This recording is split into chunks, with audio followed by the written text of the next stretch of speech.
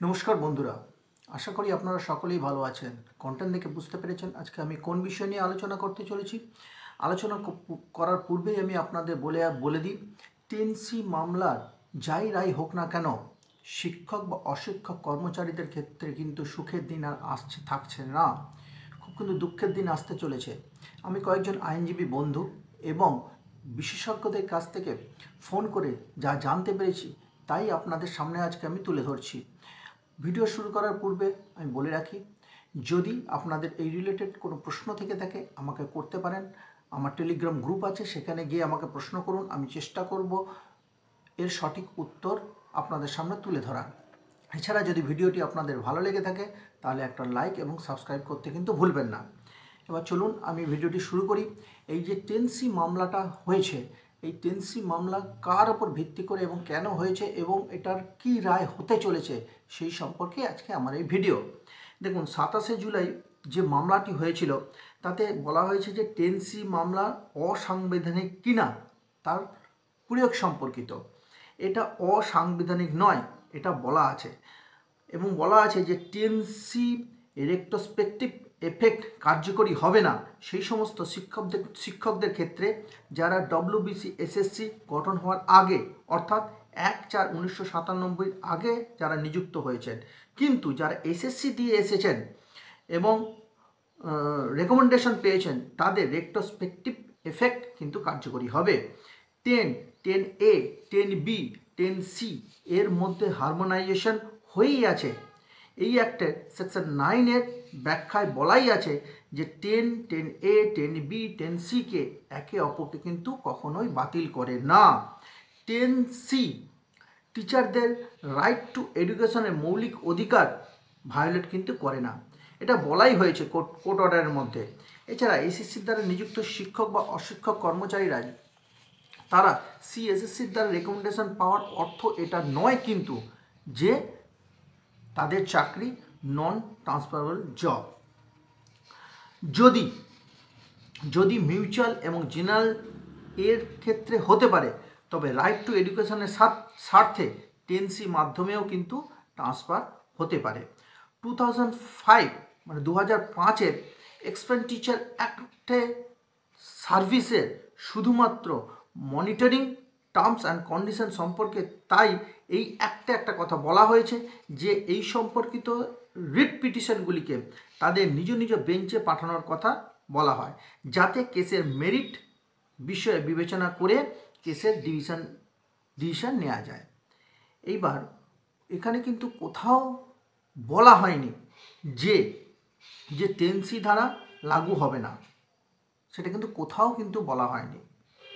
যদি 9/10/2023 তারিখে যে কোর্টে স্টে অর্ডারটা হয়েছে তার শেষের 3টে স্ট্যান্ডার্ড যদি আমরা ব্যাখ্যা করি তাহলে আপনাদের কাছে আরও একটু পরিষ্কার হয়ে যাবে।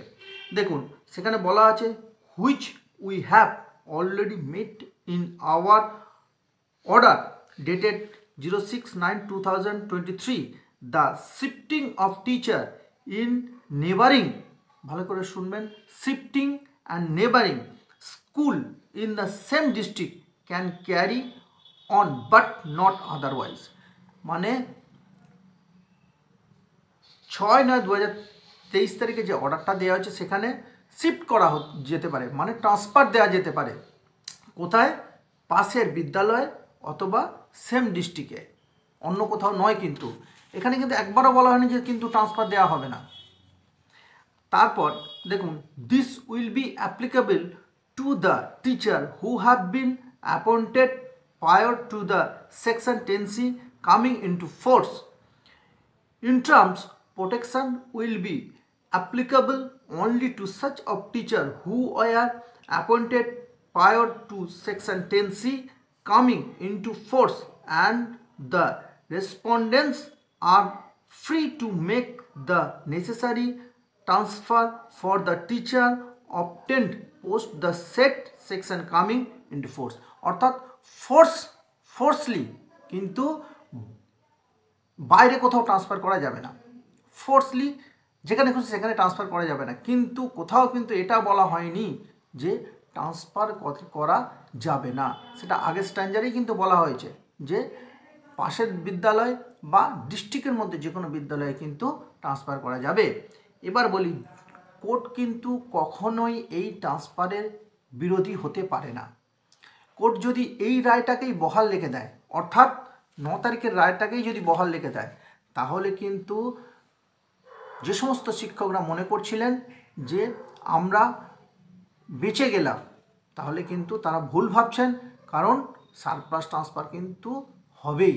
প্রতিটি বিদ্যালয়ের ক্ষেত্রে ছাত্র শিক্ষকের অনুপাত বজায় রাখার জন্যই কিন্তু সারপ্লাস ট্রান্সফার বা অ্যাডমিশন ট্রান্সফার হবেই।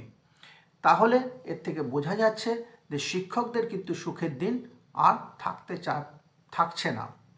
আরও একটা কথা বলি, প্রতি বছর যে হারে ছাত্র সংখ্যা কমতে শুরু করেছে, সে বিভিন্ন কারণেই হোক, যে হারে ছাত্র সংখ্যা কমতে শুরু করেছে, তার ফলে কিন্তু শিক্ষকরা কিন্তু সারপ্লাস হয়েই যাচ্ছে।